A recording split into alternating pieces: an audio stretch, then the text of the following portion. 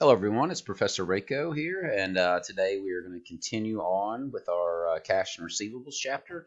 Our last two videos focus on the accounting for notes when they're not issued at face value. So there's two types that we're going to look at. The first one is zero interest bearing, meaning there's not an interest rate, and the second one is going to be when there is an interest rate. So zero interest bearing notes just means the rate is not explicitly stated on the note.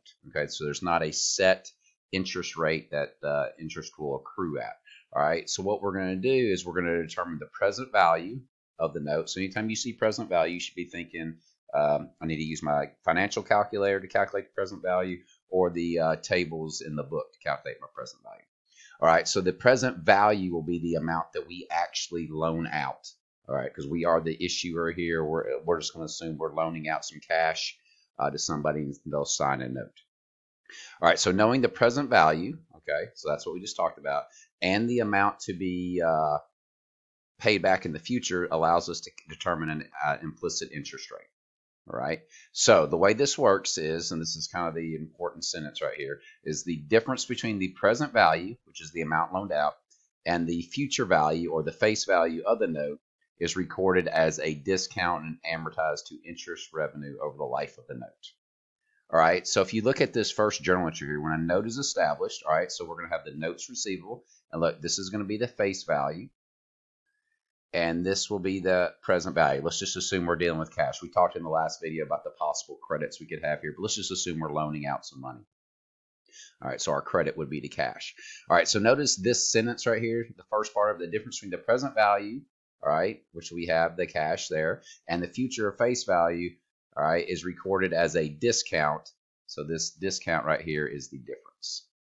Okay, and then it says we are going to amortize to interest revenue over the life of the note. So the entry to record interest revenue each period would be to reduce the discount, because remember, we're amortizing that to interest revenue, and then record interest revenue that would go to our income statement.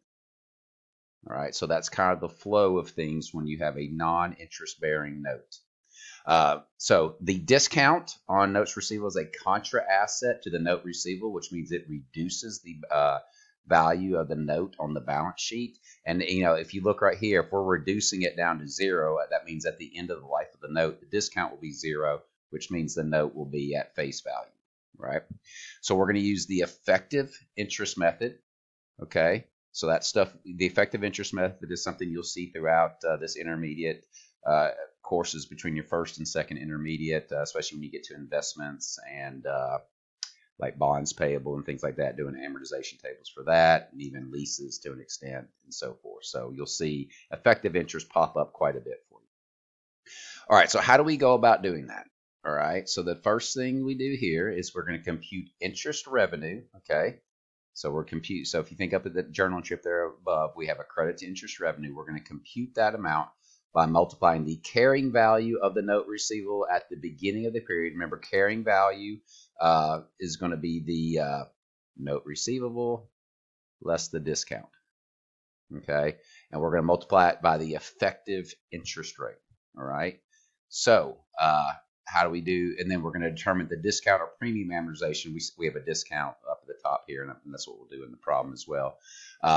We're going to determine that amount by comparing the interest revenue that we just calculated with the interest to be received, where the interest received is the face value of the note multiplied by the stated rate of the note. Okay, this amount will be zero for a zero interest bearing note. So this kind of goes for both types of notes. So when there is a stated rate on the note, which will be our next example, that's what we'll do. We're going to multiply those numbers together. When it's a zero interest bearing note, the amount will be zero. Therefore, the amortization will equal the interest revenue. And so if I scroll back up here, so this part right here, this amount will be zero. So the discount, the amortization will equal the interest revenue, which is exactly what that says. All right, the amount we're amortizing equals the interest revenue. All right, so let's look at an example here. So we've got a company, they loan money to another company and received a non-interest bearing note with a $200,000 face value. Okay, so that's the face amount, so we know that's going to be my debit to note receivable that is due on December 31st. So look, notice here. So this is my effective rate. The market rate, effective rate, that's all the same thing. So the market rate at that point in time is 12. Notice that's not the stated rate that we're paying interest at. This is a non-interest bearing note. There's no interest rate on the note itself, which means there's no cash payment for interest. The interest is implied in the note. Once we see some numbers, it'll make a little bit more sense. All right, so what is the present value of the note and the entry to record it? All right, so remember, when you're using a present value, I always encourage students to use the present value financial calculator to do this because it's so much quicker and so much easier than messing with all the tables. All right, so if you have a financial calculator, you'll see these keys usually kind of on one row. And I believe if you have the graphing calculators, there's a present value section where you can do that, although a lot of professors, including myself, won't allow students to use the graphing calculators on exams because they can program, you can have the ability to program stuff into it. All right, so the future value, okay, is the 200,000. Oops, sorry, 200,000. All right, so when I'm doing this, I always put numbers positive or negative as it is a cash flow to me. Okay, so at the end of the life of the note, I'm going to receive $200,000 back when they pay it back to me. All right, the number N represents the number of periods. So notice this one starts January 1st, 2015, ends at the end of 2016, so it's 2 years. The I represents the rate per period. All right, so each period is a year, so it's 12. The payment is 0. So if there was an interest payment, it would go there. But there is not an interest payment here, so we don't have them, because remember, there's not an interest payment because there's not an explicitly stated interest rate on the note. This is a non-interest bearing note. So when you run that through your calculator, you'll get a negative 159,439. Now look, it comes out as negative because that's that's going to be my credit to cash. It's a cash outflow, so it makes sense that it's a negative number here. All right, so my journal entry on January 1 of 15 would look like this. Now notice this is going to look, so I'm going to just go on and sketch it out. So note receivable, discount on note receivable, and our cash. All right, now I'm going to scroll back up here for a second. And just notice we are doing this journal entry right here. That's our first, it says when a note is established. Okay, well, that's exactly what we're doing here. And notice the face value will be the note receivable, the present value will be the cash, and the discount will be the difference. That's exactly what we're doing right here. All right, so we just said the debit to notes receivable is the face value. The credit to cash is the present value, 159,439, and this is the difference. All right, so when we talk about implied interest, sometimes students struggle with that concept. What we're saying is, all right, so think about it here. We are loaning out, we are giving somebody 159,439.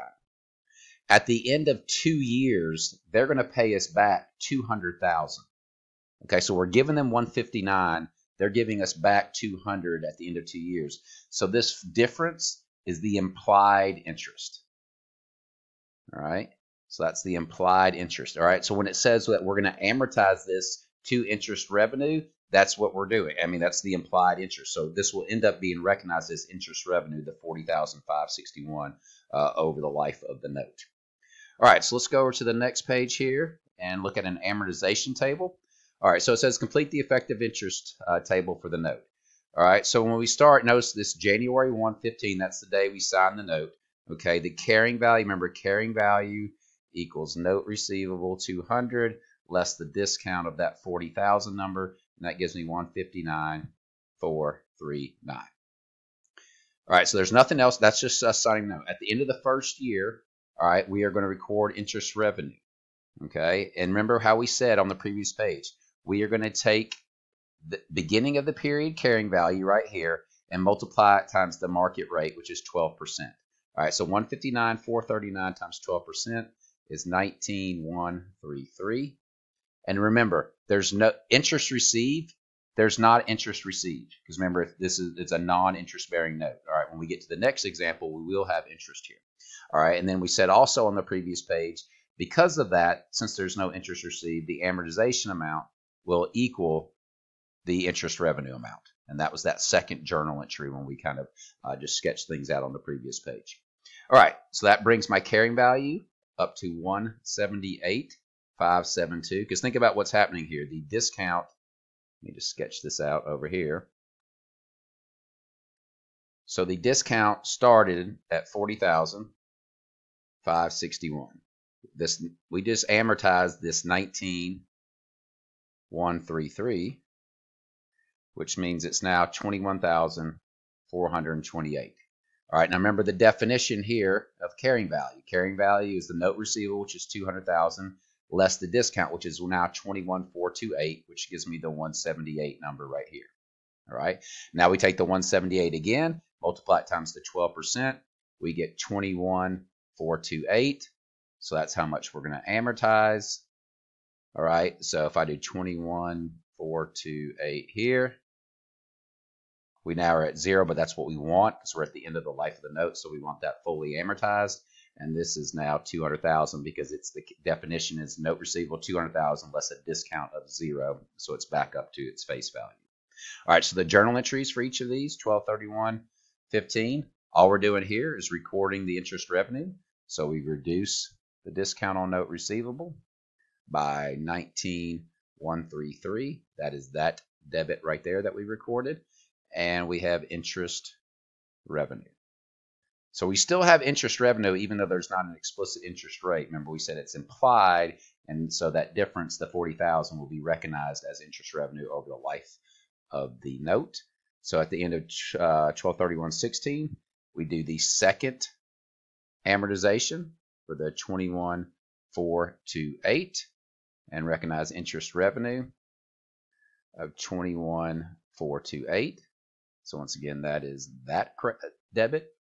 But then also on the last day, they pay us back. So we get the cash of 200,000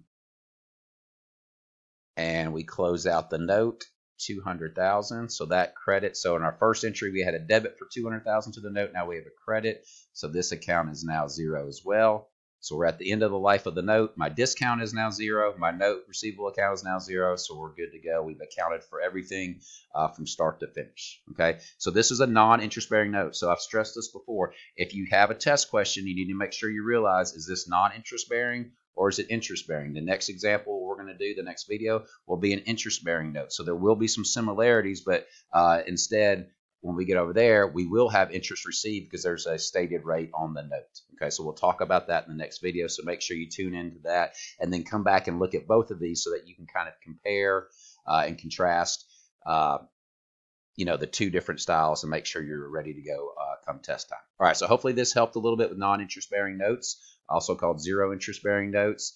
So make sure you tune into the next one, and I'll see you then.